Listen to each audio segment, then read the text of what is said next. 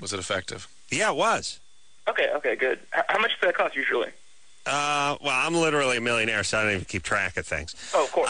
I think and as you know, I pay in bundles. you know, one bundle is like a couple $1,000, maybe $10,000 or so. Heave a bundle? I throw a bundle at him, and so that, could have been two bundles, maybe a bundle, maybe bundle and a half. Maybe well, I didn't know they came apart. Oh. See, that's rough. Yeah. You just throw 3 bundles. Well, I would buy like chewing gum or a pack of cigarettes. Here's a bundle. Somebody explained to me, you can take the single pieces of money out. I don't know what they call the single ones. And you could slide them out. And use that? And use the single one. And you want to know what? They give you more money back if you buy something. Wow. If you buy something cheap. That's amazing. Yeah, so I would And you take it back? No, you don't. You're a billionaire. Well, first I thought it was just a mistake. Yeah. Because, I will pay in the bundles, so I think it's $100 and then a whole bunch of them in a bundle. Mm-hmm. And then when I found out they came apart, I started using that, and they just started giving me other pieces of paper back with other numbers on it. And some. Now, I didn't know it went lower than 100. Okay? All of a sudden. Well, let me ask Michelle. Did you know they had a 21? They had a 20 paper?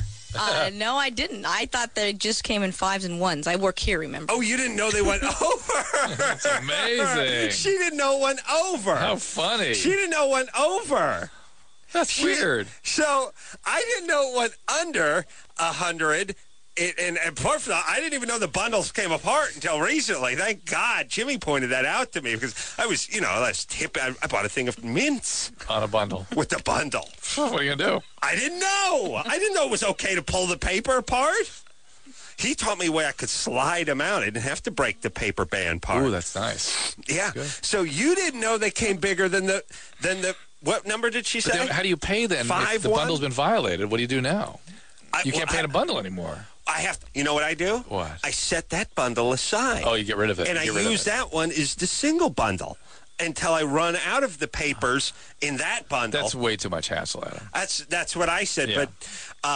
But you know what? Jimmy's smart with money, and he said you should exhaust the bundle and then start a new bundle.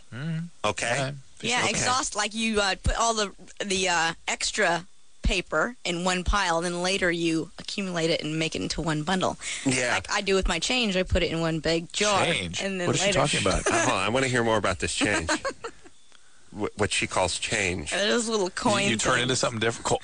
Coins? Change? You turn into something different? There's metal money? Yeah. And it's worth more? It must be worth more because it's metal. Worth more. It's like No, gold. it's not. No, It's not. No, it's Does that jewel gems in it or anything? Is that what that... Okay. I was parking the other day, and there was one of those things on a stick that had a timer on it, and I was trying to wedge a bundle into it, and it had a little opening. And I was thinking, like, how am I supposed to get my bundles into this? And I balled it up, and I was pushing it in, and then I saw someone with something that looked like those metal slugs that come out of the 4 gang boxes on the construction site, and I thought... The hole in it? Yeah, maybe that's Had what a hole goes in the into middle. the slot.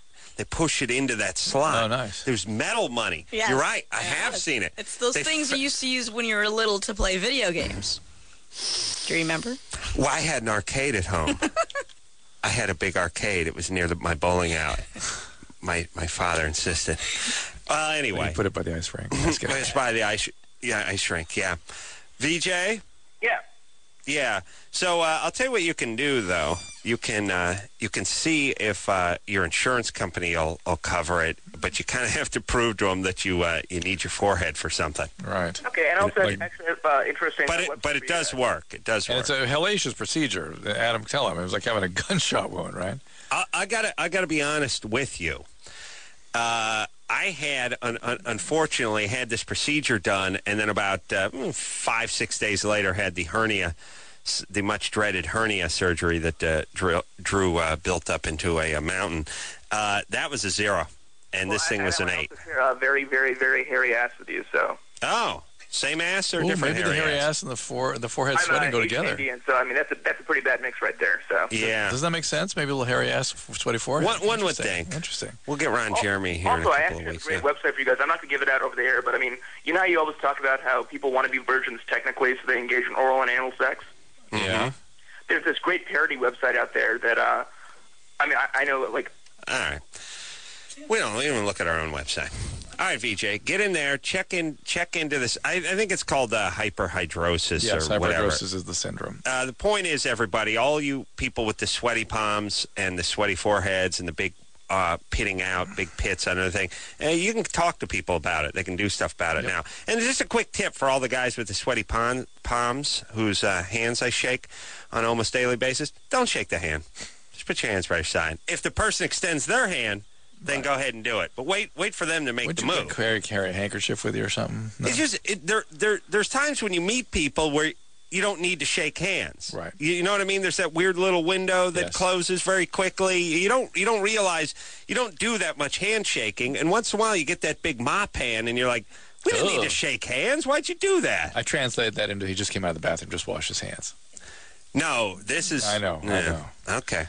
All right. So. The paper. It's too confusing. It's too confusing. I wonder if you could make bundles out of the smaller ones, like Engineer Michelle makes. But obviously, the bundles would have to be much bigger. Oh, it would have to be huge bundles. You couldn't get those around. Okay. And you carry around sacks of those coins? Is that what happens? I don't know how you would transport something like that. I don't know. I wear spats and tails and a gray top hat. I mean, a huge mustache. I look like the Monopoly man when I travel around. All right, well, that's it. I'm going to now stop paying in bundles and start using that hard money, I call it. What do you call it again? Change? Coins. Oh, so that's two names. Okay. All right. I'm gonna look into that. I'm gonna have my people look into that.